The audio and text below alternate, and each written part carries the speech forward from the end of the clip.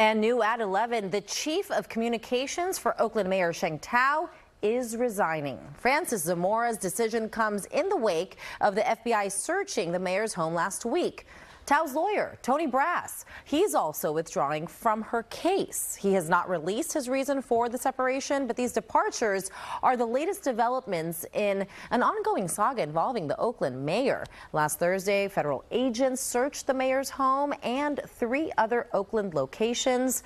Mayor Thao, however, maintains her innocence, saying she has done nothing wrong. In a statement, the mayor says, quote, "I appreciate Tony Brass for providing me with initial legal guidance. He helped me better understand the investigation and my legal options. Over the weekend, I obtained new legal counsel and thanked Mr. Brass for his counsel. I'll share the name of my new counsel once agreements are finalized." Now, as far as the FBI search is concerned, we spoke to a former federal prosecutor and criminal justice lecturer at San Jose State University who says it's unclear what crimes were committed in this case.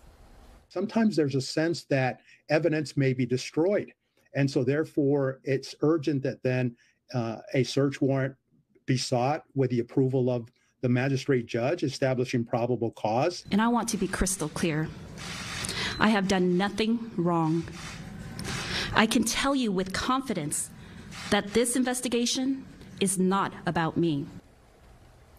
And as far as the next steps in the case are concerned, Singh believes it could be a while before we get details on the full scope of the investigation.